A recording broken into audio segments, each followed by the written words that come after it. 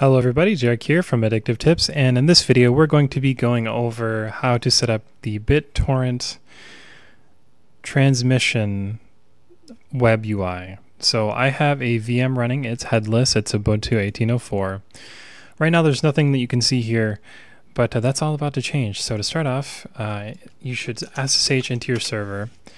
And you need to install a lot of these different packages. And I should say that I'm using this on the desktop version of Ubuntu and I'm running it as a server, but you can do this on the server OS, and there's more information on this in the description below. But to start off, just install this stuff here.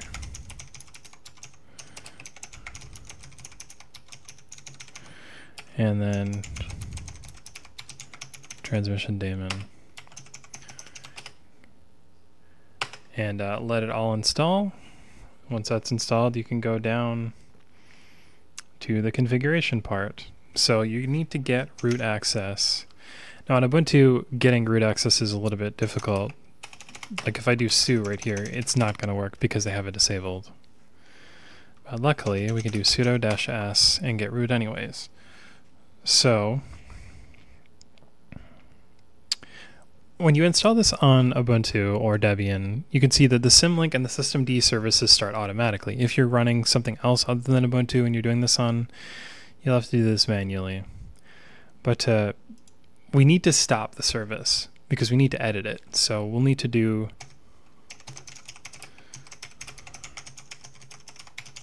stop transmission daemon. Okay, from here, we can do nano var lib transmission daemon info settings.json. So in this area we need to edit our settings, and the thing we need to edit is we need to find RPC password. So RPC password is, where is it? Right here. This is some weird password here. We can change this to whatever we'd like it to be, and I'm going to change it to 1, 2, 3, 4, 5, 6. So now we need to change the RPC whitelist. And the whitelist basically just means that after 127, we can add a comma and we can add in the new IP. And this will just make sure that, essentially it will make sure that all IP addresses on the LAN can connect to it.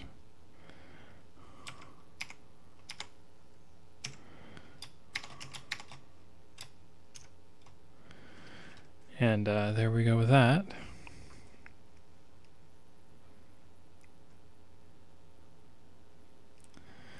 Actually, I made a mistake here, so we need to do it this way. All right, so after that, you can just click O, Control O to save, and the RPC whitelist should be working just fine. Now we can exit it out. From here, we need to create a new user, or at least we need to add the user to the group. So I'm going to add my default user to the group. So I'm going to do user mod -a-g .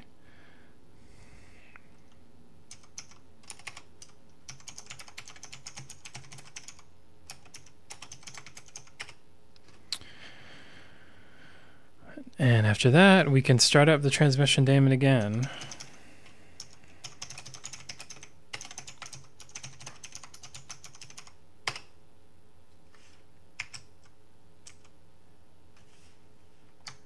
So when the transmission service starts up, you can go ahead and minimize the terminal, because from here we need to worry about what's going on in the web browser.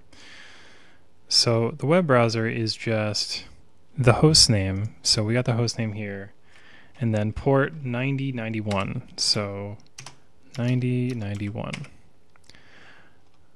Enter the username, which is transmission, and then we can log in. And now we have the transmission web UI. So from here we can torrent basically anything, and it will show up in our server here that I have running.